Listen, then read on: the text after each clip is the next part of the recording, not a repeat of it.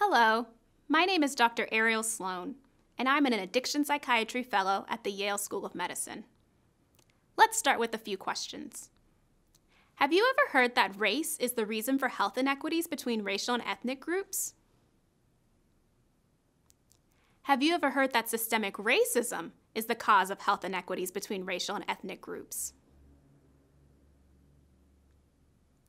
I want to make it clear that it is systemic racism, not race, that drives health inequities. In this lesson, you will explore how systemic racism impacts addiction treatment along with some practical strategies. At the end of the video, you will be able to define systemic racism, understand U.S. drug policy as an example of systemic racism impacting patients of color with substance use disorders, be able to implement the structural vulnerability assessment tool in the clinical encounter. You have probably heard the term systemic racism a lot in the news recently, or in your schools and workplaces. When we talk about systemic racism, we want to focus on the systems and the structures, not necessarily the individuals. The purpose isn't to make anyone feel bad about themselves. The purpose is to understand how we, in our role as healthcare providers, can work to more fully understand the lives of our patients and develop treatment plans that address the ways in which systemic racism negatively impacts the health of our patients. In the United States, systemic racism is a way of thinking about the residual effects of our history of removing Native Americans from their land, enslaving people of African descent, and segregating people based on their skin color. Although these are forms of explicit racism that have now ended, there continues to be inequity between racial groups in the United States.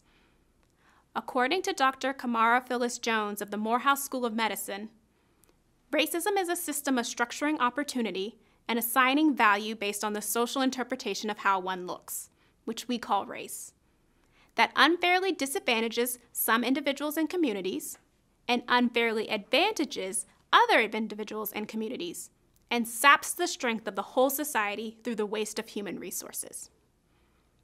Systemic racism is a form of discrimination that is not centered in one identifiable bad actor. Rather, this is a form of discrimination that is baked into our institutions through laws, policies, and institutional structures. So how does systemic racism factor into substance use treatment? Racial and ethnic minorities use alcohol and other drugs at similar or lower rates than when compared to non-Hispanic whites.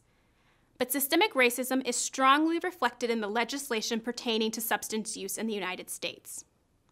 People of color have and continue to face heavier consequences for substance use within the criminal justice system and less access to newly developed treatments. For example, in the 1980s, the war on drugs levied harsher penalties on people of color for substance use. There was no difference in the rate of cocaine use between communities of color and white communities, but there were differences in the type of cocaine used. Crack cocaine was more common in black communities, whereas powder cocaine was favored in white communities. In 1986, a law was passed that required the same mandatory minimum sentencing of 5 years for only 5 grams of crack cocaine as compared to 500 grams of powder cocaine. That is a 100-to-1 discrepancy in the mandated minimum sentencing for different formulations of cocaine. This led to a disproportionate number of black and brown people being sentenced to longer periods of incarceration. Today, the United States has the highest incarceration rate in the world. 1 in 5 incarcerated people are imprisoned for drug offenses, and a disproportionate number of imprisoned persons are people of color. This is because laws unfairly target black and brown people who use drugs compared to white people who use drugs. Now let us consider the U.S. policy response to the current opiate epidemic, an epidemic of substance use perceived as affecting mostly white suburban communities. The 2 main drugs to treat opiate use disorder, methadone and buprenorphine, have similar pharmacology. Both occupy the opiate receptors in the central nervous system and reduce the use of heroin and other opioids. Methadone has been around longer and is available only through specialized licensed clinics located mainly in marginalized communities that require patients, at least initially, to present to the clinic each day for treatment. The passage of Data 2000 allowed certified physicians to prescribe buprenorphine in private doctor offices.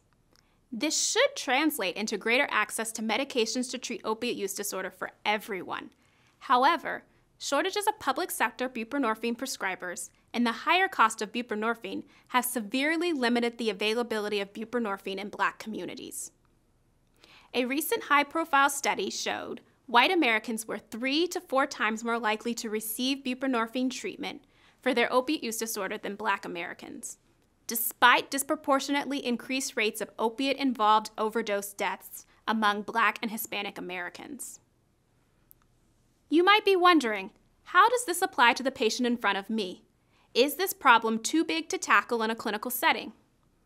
Being a healthcare provider with structural competence will allow you to address systemic racism in your clinical encounters and make a big difference in the overall quality that your patients receive. Structural competency is the ability of healthcare professionals to recognize and respond to larger socioeconomic, cultural, and political contexts, including systemic racism, during patient visits, with self-reflective humility and community engagement. We recommend that all our trainees become familiar with the Structural Vulnerability Assessment tool. This tool will help you understand structural vulnerabilities and intentionally address domains of your patients' lives that are impacted by systemic racism. Let's take a look at the domains of the Structural Vulnerability Assessment tool. These include discrimination, financial security, residence, risk environments, food security, social network, legal status, and education. You can find a link to a full assessment tool in the resources. Let's explore the domain of food security with a clinical example. During a substance use evaluation, the provider asks patient X the recommended questions. Do you have adequate nutrition and access to healthy food? What do you eat on most days? Do you have cooking facilities where you live? Patient X shares that she often runs out of food by the end of the month. The provider then asks about food stamps, and patient X tells you she is unable to receive SNAP benefits because of a prior felony conviction. In 1996, the Personal Responsibility and Work Opportunity Reconciliation Act banned people with felony drug convictions from receiving SNAP benefits, a program funded by the federal government. Theoretically, this policy would impact people of all races at the same rate. But it's important to note that people of color are more often targets of police surveillance, and that when charged, are more likely to be convicted of the crime. This is an example of how systemic racism in the United States drug policy affects the health outcomes of people who use substances.